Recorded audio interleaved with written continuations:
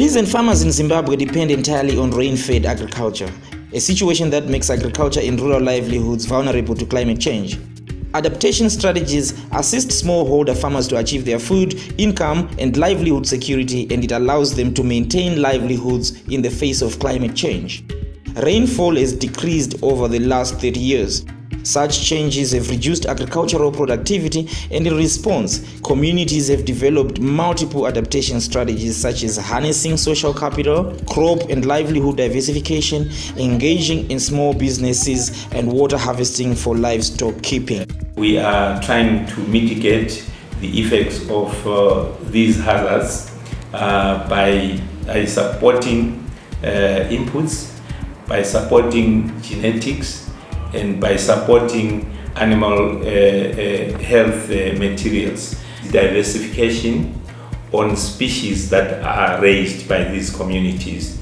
In other words, and in that light, we are talking about harvesting feed from the local areas, and then also collecting some animal food materials that are locally found, and then adding value to some of these materials using knowledge and skills that have been developed by research, mainly research institutions nationally. Small-scale farmers are responding to climate change by diversifying their range of crops and adapting to short-seasoned varieties and small grains.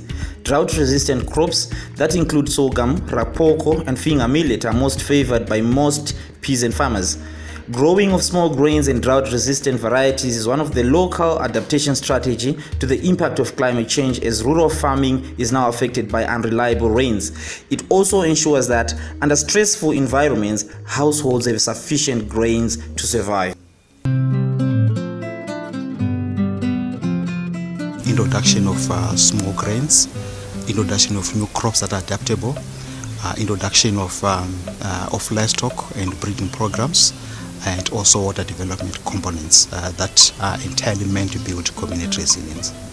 Communities have not only resorted to crop diversification to deal with the effects of climate change, but also resorted into livelihood diversification.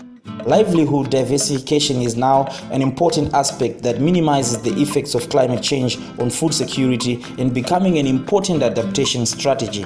This diversification is solidly anchored on migration. Other countries, they've moved to urban places, mainly into vending and entrepreneurial activities as a way of adapting to the climate change, as a way of adapting to the changes that have happened in the past several years of drought.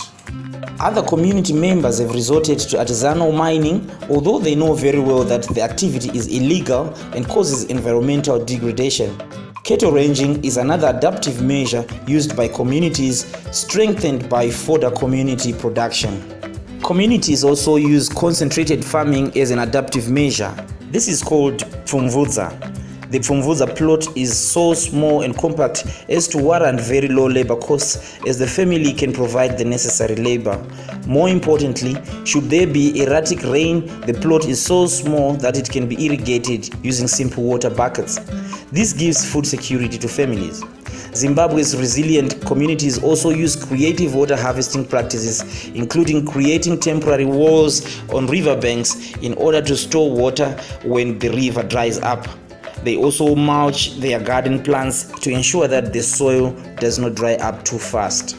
The government and civil society organizations have worked really hard to equip communities to adapt to the new climatic realities, but there is more that needs to be done, and there are resources that are needed in Zimbabwe desperately.